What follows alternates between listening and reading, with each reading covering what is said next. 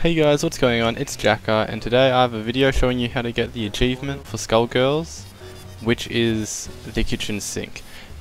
This achievement can take a while. Realistically, the only way to actually get it is to go for it or play a ridiculous amount of Peacock and use a quarter circle back too many times probably.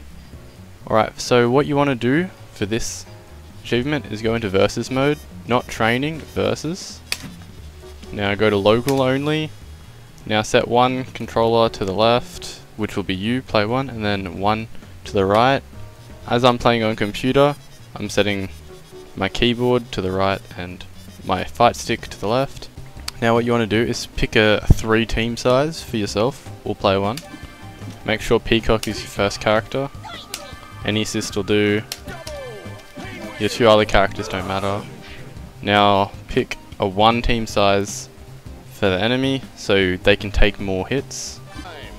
Alright, so when you get into the game, to input her throw, which you need to do for this achievement, it's a quarter circle back and then just any punch. So there's 3 different tiers of this. There's level 1, which is quarter circle back tap punch, so it'll drop an item quickly. And there's another one which is tier 2, which where you have to hold it until the first exclamation mark appears. And then there's a third one, which you have to do the same thing but hold it until the second exclamation mark appears. Then you release. So with this achievement, you're going to have to do this 7 times for the light attacks. You're going to have to do it 6 times for the heavy attacks. There's 6 alternatives, and then for the medium attacks there's more. I don't know the exact number, but it'd be easier to get the light and the tier 1 and tier 3 done first before the medium. So a quick tip for the 6th, or the most difficult to get, for the tier 3. So what you have to do is do Peacock's taunt. And to do this is a light kick, high kick, medium punch up. Well, when she raises her hat and the bird appears, that means your taunt's been successful.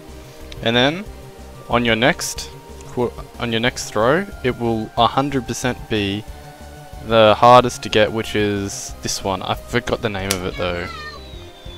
But something will drop and then a bunch of spiked balls will appear. And that's one you don't have to do. That took me about 20 minutes of trial and error, and I never got it. Just constantly doing this move in versus mode, and I could never get it until I looked up how to get it, if there's like a way, and then all that was the emote. I mean the taunt. But yeah, that's a wrap, as the game says. If you guys want to see more of this in the future, please let me know. I just picked up Skullgirls again because I'm waiting for Street Fighter 5 to download because my net's horrible, and I thought, hey, I might as well learn this game. It's pretty fun. But yeah, see you guys in the next one. Thanks for watching.